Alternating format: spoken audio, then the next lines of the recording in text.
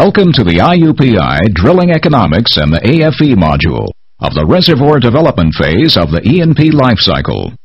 Before beginning this module, you should be familiar with the general configuration, design, and construction of a well. After completing this module, you should be able to identify the major cost elements in the drilling of a well, to identify the major time-consuming elements in the drilling of a well, demonstrate familiarity with an authority for expenditure document. It is quite common for the drilling costs to make up 25 to 35% of the total development costs for an offshore oil field.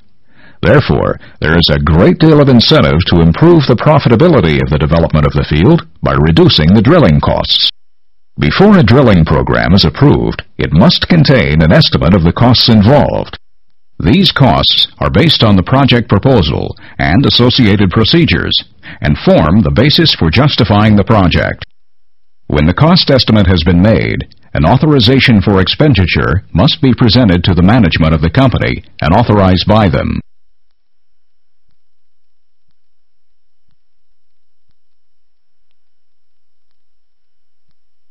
Many factors must be taken into consideration when estimating the cost of a well.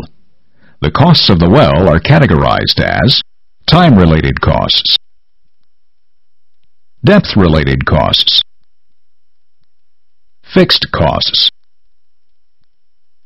overheads, and contingency costs. Much of the cost involved in constructing a well are dependent on how long the well construction process takes. Some examples of time-dependent costs are the rental of the drilling rig, transportation, daily equipment rental, personnel,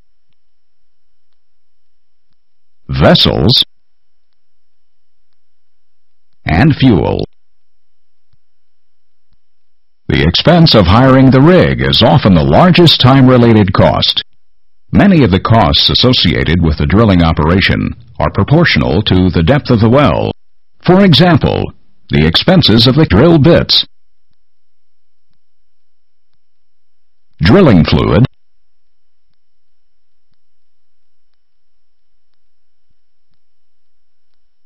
casing,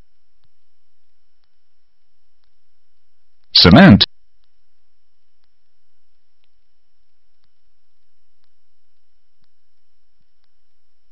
and tubing all increase as the total depth of the well increases. Some costs do not vary according to time spent drilling or depth drilled. These costs are called fixed costs. Two examples of the fixed costs are the cost of the wellhead and preparing the rig to begin drilling.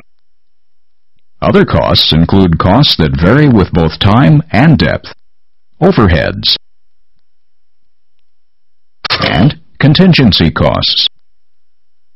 For example, specialized services such as perforating will be charged for on the basis of a service contract, which will have been agreed upon before the service is provided. The price list associated with this contract will be a function of both time and depth. The payment will be made to the service company when the operation has been completed. Overhead includes costs such as the cost of the office and off-rig staff. Contingency costs take into account any problems that could potentially arise. This cost is estimated by multiplying the cost of fixing the problem by the estimated probability that the problem would actually occur. The drilling program is used to make the cost and time estimates. For some wells, such as wells drilled in the same location as previous wells, the cost and time can be estimated with a high degree of accuracy. For other wells, especially exploration wells, it is much more difficult to make an accurate estimate. When the cost estimate has been calculated, the proposal is submitted to the company management for approval. This proposal is known as an authorization for expenditure, or an AFE.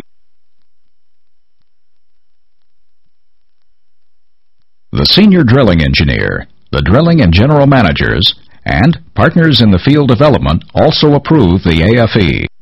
Included in the AFE are the costs of the drilling rig, mud, logging, testing, cementing, casing tubing, and any other services or equipment needed. The management uses the AFE to evaluate the profitability of the well. Upon approval of the AFE, the management releases funds to finance well construction. If a well exceeds its allocated funds, an estimate of the cost of the extra work is prepared and a supplementary AFE must be approved to cover the extra costs. Now that you have completed this module, you should be able to identify the major cost elements in the drilling of a well, to identify the major time-consuming elements in the drilling of a well, demonstrate familiarity with an authority for expenditure document. In this module, we explored the factors that affect the cost of a well, including time-related costs, depth-related costs, fixed costs, overhead, and contingency costs. We also introduced the concept of an authorization for expenditure, AFE document, and briefly discussed examples of costs and information included in an AFE. If you're still unclear on any of the objectives, now would be a good time to go back and review.